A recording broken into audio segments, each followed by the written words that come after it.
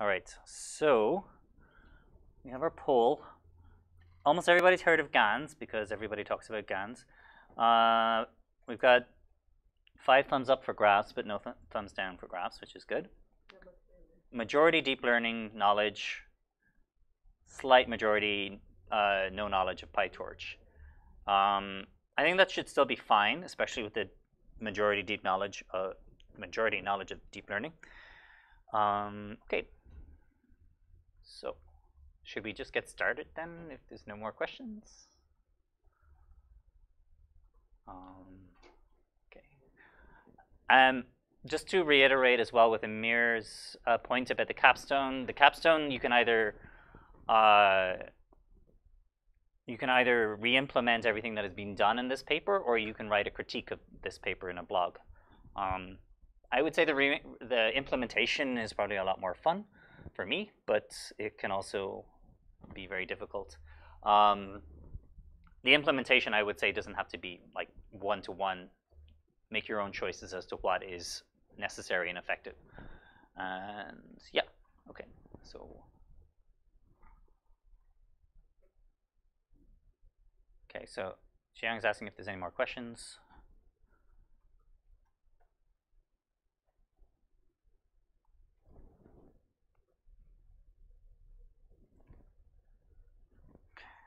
So next week we're going to be doing anomaly detection with categorical data.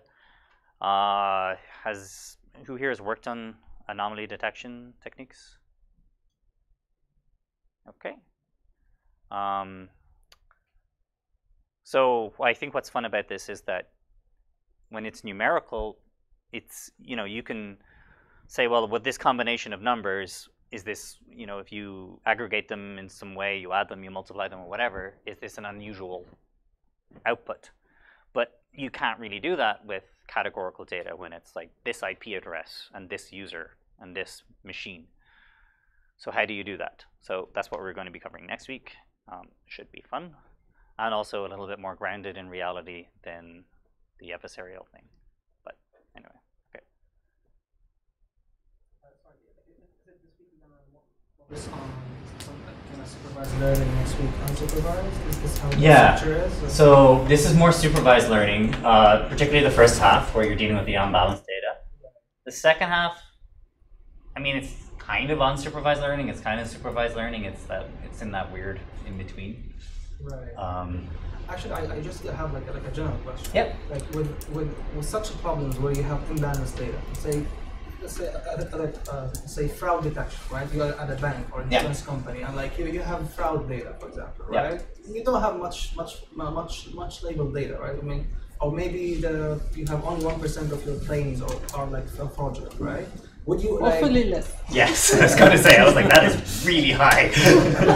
like from the get-go, would you put your energy focus on supervised or unsupervised? Okay, so the question was, in an unbalanced data situation, extremely unbalanced, such as fraud data, where you have less than 1% is fraud, would you focus your energy on supervised or unsupervised? Graph? Or graphs? Yeah. Well, I'll answer the supervised learning part, and you can answer the graph part. How about that? Loudly, because you're not on a mic. Okay, so the supervised learning, I would always say supervised learning because you have labels. It's actually one of those wonderful few instances in crime or cyber crime or anything where you get labels because people ring up the bank and go, what the hell is this? I did not spend $5,000 on an Airbnb in Miami, right? So you get feedback from all sorts of different sources. You get feedback from clients. You get feedback from police force, like from law enforcement agencies. You get feedback from Visa and MasterCard where you're being told, like, okay, we're seeing a lot of fraud here. We believe that this business has been compromised. And then you can investigate, well, who shopped in that business? And maybe are there any anomalous purchases there? And blah, blah, blah. And then you investigate with the clients. Anyway, you end up getting labels. If you have labels, even if it's unbalanced, you can still get very good efficacy. Like you can still get very good scores in a 1,000 to 1 ratio. You can go down the unsupervised route, but I would generally recommend not to. But there is also the graphical model route. Yeah, I had. So I had some. Does this work? Is it plugged in? Yes. Yeah, people can hear me. Okay, yeah, awesome. I should add something to Carl's answer. Like, remember, like, let's keep in mind in the businesses, we don't want to have perfect model with the high ratio, finding ratio, or like high F1. We want to reduce the fraud loss. Right? We want to make that 1%, which is extremely high, to like 0.09%. Right? And that changes a little bit our concept of the good model and bad model, or good model. Like any model that helps to reduce that value is a good model. Right? Maybe not the most optimum one, not the most optimized one, not the highest F1 score we can reach, or or any other indicators you read in the papers, but still business agree with it and value that model because it helps business. It just like add this part as well, like when in the business world when they talk about, hey, we use supervised model, it's necessarily not the best model. So even with imbalanced data, we can reach we can bring some value to the business. So you can even change your loss function here by saying you could assign a dollar value. Like the dollar value could impact the loss function. Yeah. It could be your alpha here. Right. I mean, but when you talk about the business interface, I mean, the way I see it is, first of all, you need to identify your human error, right? For example, if I have this problem, so fraud in banks, right? Yeah. If this problem is up to the humans, maybe they have an accuracy of 99%. But if they see all the features, they will detect this is a fraud, right? But the idea is when I build a model and I have now 70% let's say accuracy, then I have an unavoidable bias of like say 29%, which is a huge, right? So I mean, at least for me, or like, yes, you define your problem, but at the beginning you have to have the benchmark. The human error is this amount, and then the machine is good at this amount, and then I do have an avoidable bias now that maybe. Actually, I don't actually know what the human error is, and if you looked at a transaction and said that's fraudulent or not. Yeah. I don't even know if it would be that great, because often a lot of the times it's usually call, right? Yeah. Like people call centers. It's often very hard to know that fraud has occurred because, you know, we can make all sorts of assumptions about geolocation and like flights and expensive purchases. But if you make too many assumptions, you're literally just going to be pissing off your clients because they're just saying like, I wanted to use my card at this very important moment and you didn't let me. So again, there's a business decision where you have to make sure that you're enabling the flow of money so that your client is happy, but at the same time you're stifling unusual transactions. But there is no ground truth when it comes to fraud, which is another thing that is weird, except that it happened or not. But there's no ground truth in the features. Really. Yeah, like how it happened, like at least based on our experience, is not the ground truth. For graph, I wanted to say I'm going to teach it on Tuesday. The whole idea is like teaching graph, like finding fraudulent activity using graph on the imbalanced data. So this is the whole third section. So I'm really excited for that. Yeah. Yeah. Me too. Can you take 2 questions from online? Happily. Oh, you can see it. I think you partially answered them both. So the question, do you want to read it? No, please read it. Yeah. Okay, so the question is... Sure, you don't have the mic. Oh, sorry, I will read it then. So the first one, what do you think about possible non-flagged? Right. So what do you think about possible non-flagged examples of fraud? Yeah, no. You want? No, please. So you mean, I assume when you say non-flagged example, it means False negatives? False negatives, right? I would think so. Yeah. So again, it's a business decision. Like there's no perfect system, right?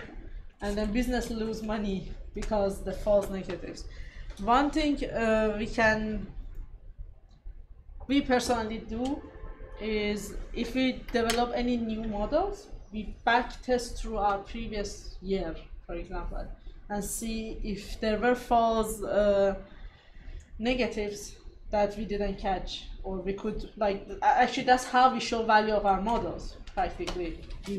We say we detect these are the false negatives one as well, like these are the like we detect all the ones that call center catch, all the one that previous model, previous system catch, and we assume these are the fraud that nobody catch or nobody look at it.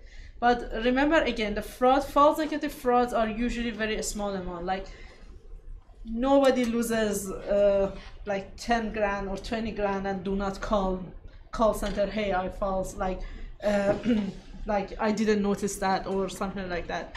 This is and this is very important to remember. People, like the call center is very important factor of our label data. It's not like previous models or our fraud detection model. The call center data is usually false negative in other system, but people call. If something is missed, usually it's a small amount, right? Like you miss like 1 cent in your, like nobody tracks by $1 their account, or 1 cent. Yes, let's say 1 cent or 2 cents, right? Those are missed. Yeah, that's why there are schemes that people are still 1 cent from thousands of accounts, right? So another question was, so even if your model will be more biased towards true positives, it also will be fine, right? Yeah, I mean, depends on what your appetite is. As Box said, all models are wrong, some are useful. So you'll never get a perfect model. They'll always have some bias in them. Yeah, and then their follow-up question was how do the banks find that trade-off? And as Amir says, usually you would associate dollar value to each, I'm just reading it, literally what you said, to each case. And yeah, but you're optimizing for lots of dollars. You're also just looking at like our customers walking out. How many... That's part of loss of dollars, right? Yeah, how many call center hours are being occupied? Like, are like the workers getting slammed, having to pull in like extra shifts just to get through all of this? Or, you know, if we lower the false positives a little bit, then can they actually go home and see their children? So I'm not saying that we have them working for hours and hours and hours. I'm trying to say that there's human beings at the end of this that are trying to deal with this. So there's a lot of things you need to balance for. You want to keep your clients happy, you want to keep your employees happy, and you want to catch the bad guys. So that's real world data science at the end of it, you know, because you go in really happy to the meeting saying, look, I had this score, and it's like, that's cool, how does that help me? Because like now this means that there's going to be about 60,000 false positives in an hour. It's like, that's awful. Yeah, they're like, sometimes the false, like lower false positive rate is even better than like account, like dollar saving, right? Because like higher false positive means like people like we have to have an employee to go through them manually, and that's again another type of loss, right? So you have to see it as a whole. So you're saying, for example, if you have a false negative or you missed a fraud, you're gonna lose money. But if you have a false positive, or you actually have to put extra resources to actually go thoroughly through those, you're also spending more money there too, right? Yes. Yeah. So this is where the balance that we want to focus on recall or precision, right? Which one do you value more? And the same thing can happen in like you're looking at an intrusion detection system. It's like, fine, this is great. It's false and negative rate is really, really low, but what do I do with all of this information? It's just a deluge of just alerts coming at me, and like I'm a human being, I can't process these. So give me at least the top 10 that you know are really, really bad, and maybe we'll let a few slip through the cracks. Right. I guess false positive also increases the cost associated with attrition, because if every time that I want to use my credit card outside of downtown core, it blocks me, I'm just immediately going to go to the next bank. I'm going to stay with it. Yeah, that's it. And if you work in a bank and your parents' card gets blocked, you're going to get angry phone calls from them. It's like, I don't even work in your bank, I'm not even in your country. It's like, but yeah. Okay. There is an interesting question, I don't know if you guys have insight about it, but can you determine some of these trade-offs with A/B testing? Probably, yeah. It depends. Again, like in fraud is easier than cyber, like in botnet detection. Yeah. Again, it's because we have some real false positive or true positive. Yeah, but you definitely could do it with customers because the customers are, I mean, they're pretty, like, you can bin customers pretty easily. I mean, you can also bin threat actors, but threat actors evolve and there's lots of different things. You can't really do A/B testing so much with threats because they're also so imbalanced. But if you could do A/B testing, say, with clients, say, pick some random pool of clients that covers the entire gamut of wealth and age and whatever, and do the same and have one high false positive rate and a low false positive rate and see what happens. And maybe they do, I don't know. I doubt they want to play chicken too much with their customer base though, so. No, actually. I'll answer Ruth's best question. Like, so the question is, so the best way to commit fraud then is to take a small amount of money for a long period of time? No, that scheme was popular like maybe 10 years ago. Yeah. Now they know how to get that. Yeah, actually, yeah, no, that's like one of the main indicators of like, oh, okay. Yeah. Like sometimes they just want to test out a card and see like, does this card work? And so when you see these like really weird low transactions, that's But weird. a lot of them, Yeah. that's weird as well. And also like graph can easily find that. Like it's really easy to see that with graph. Yeah. I know it was joke, but no. I'm not sure. No, he's laughing. No. He edited at last. What is the best way to commit fraud? That's why people are taking this workshop. Yeah.